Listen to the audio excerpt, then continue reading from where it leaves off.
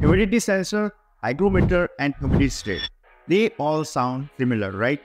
But each one sensor has a different purpose. Let's break down the differences so you can choose the right devices for your application. A humidity sensor is an electronic component that measures the moisture level in the air.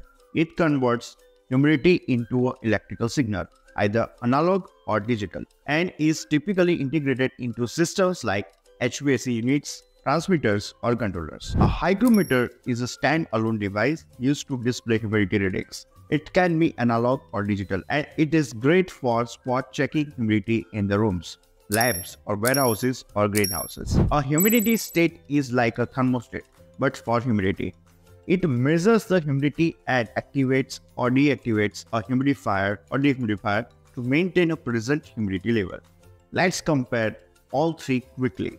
Now you know that humidity sensors measure, hygrometer display, and Humidistat controls.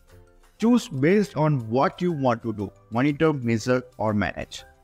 If you like this video, don't forget to like, share, and subscribe our YouTube channel. Thank you so much for watching. See you all in my next video.